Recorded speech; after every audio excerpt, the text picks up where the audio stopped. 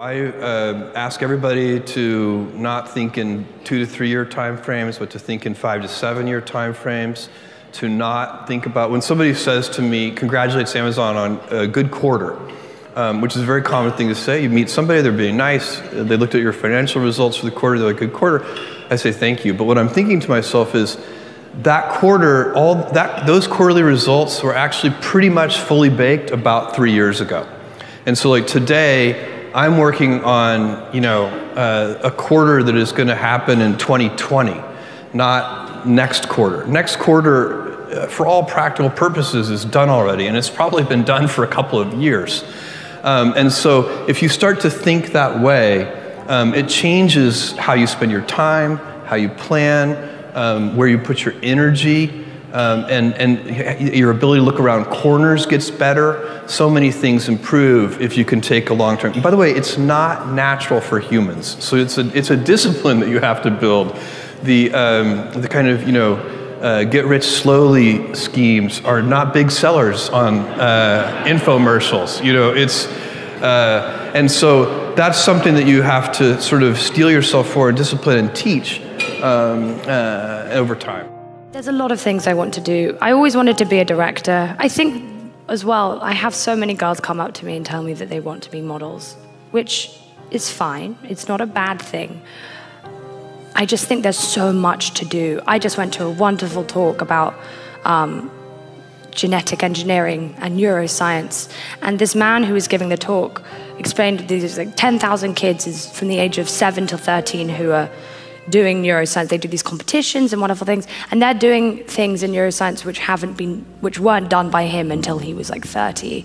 Like how quickly things like that are changing, but they're not. There is an awareness board. It's cool stuff like that. Like that sounds way cooler to me than being a model. But like no one really knows about it, and I just think there are just so many things. I always say to girls, just dream bigger. Go for president. Just keep going up. Astronauts. I don't know. For me, character is not a very complex thing. For me, character is you do what's right. You do what's right. You do the right thing. That's what you do. And if you do the right thing, regardless of what the consequences are, that represents character. And so then how do you build character? It's a beautiful thing because it's the same thing. If you want to build character, you do the right thing. You do the right thing for yourself. You do the right thing for your family. You do the right thing for the people that you know. You do the right thing for your community. You do the right thing for your country. That's what you do. And now, on an individual level, those things are hard things often, right? If those are hard things, you have to make the right decisions. You have to live a disciplined life. Those build character, those little things that you do on a daily basis to make yourself better, to improve your health, to improve your situation in life. You're doing those things, they're hard to do. And when you do those things, they build your character. And ultimately they lead to your character being a good character as opposed to a bad one. The world lacks optimism. I think everyone's like, your energy. I've come to realize it's just optimism. I'm just happy, just positive. That's what it is. Just like whatever chemicals are in my body, they just allow me to see the bright side. And I just don't think I've realized how few people have that. Very few people have it as black and white, 100-0. I just think everything's good. Do you want to put yourself in motion and start creating instead of drowning in despair, fear, self-pity, doubt, and depression? Have you not had enough of not getting anything done? Then stop fussing about how tired you are all the time. People don't care.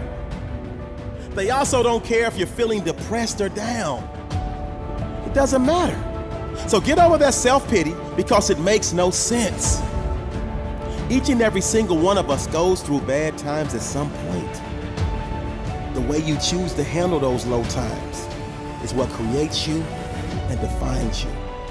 It's what determines how successful your life will be.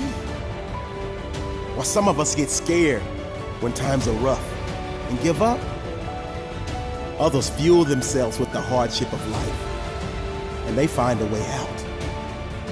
No matter how tired they are, no matter how motivated or unmotivated they are, they find a way to make things happen. They take the opportunity of the failure and make it a valuable lesson for the future.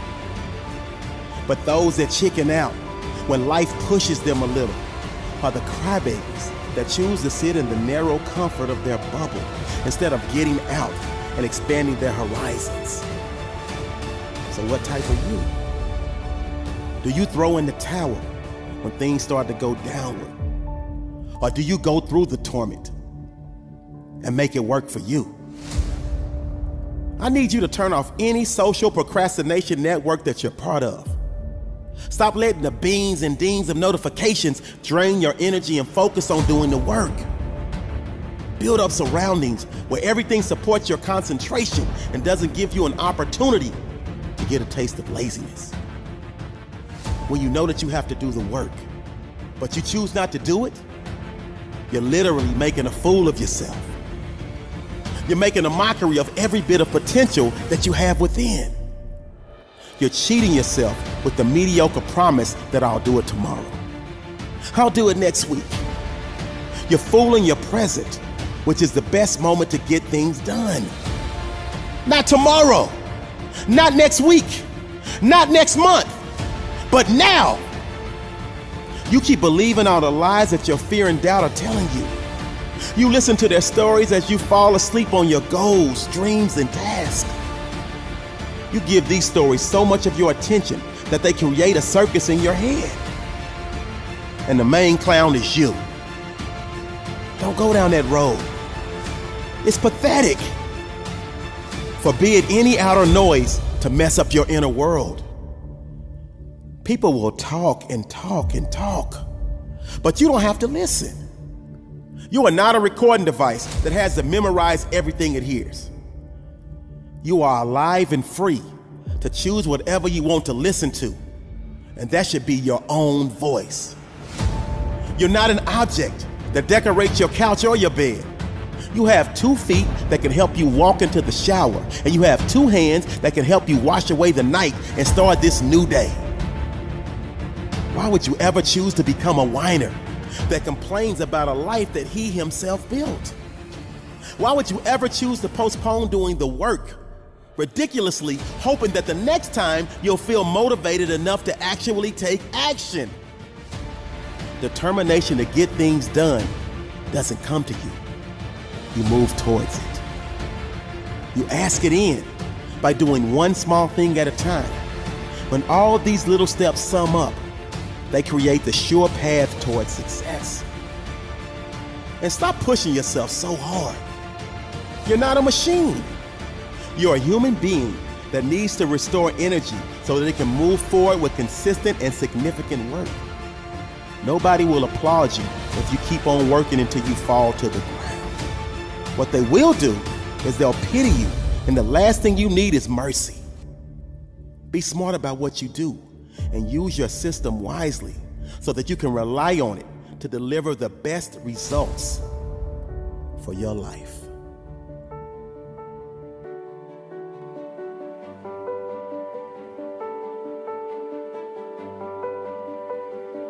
"51%. All I'm asking for is 51% optimism. That way, at least I know your mindset is more focused on the positive than the negative.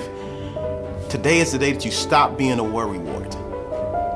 The definition of worry is to give way to anxiety and unease, to allow one's mind to dwell on difficulties and troubles.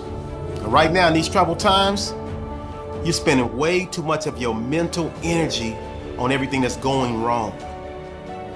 So I need you to come out of the darkness of worry and enter the illumination of mental sunshine. Besides, most of the stuff that you worry about never happens anyway. So this is the moment for you to choose. This is the moment for you to decide to let worry lie dormant and activate optimism and allow it to become performant.